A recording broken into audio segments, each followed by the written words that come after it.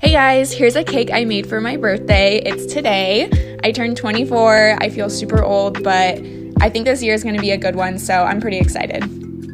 I had a lot of people requesting that I make an ice cream cake, and I've never made one before, so I figured I'd try it out for my birthday.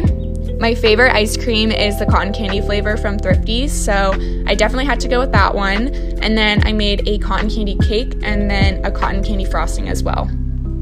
It was actually a lot easier than I thought it was going to be. All you have to do is freeze the ice cream in the cake pans, and then you stack it like a normal cake, and then we just kept it in the freezer until we were ready to eat it. It's pretty crazy because I actually decorated 4 cakes this day, and I still can't believe I did it. It was so much, but I'll be having lots of videos to post for you guys, so stay tuned, and I hope you guys like this one. I'm really happy with how it turned out.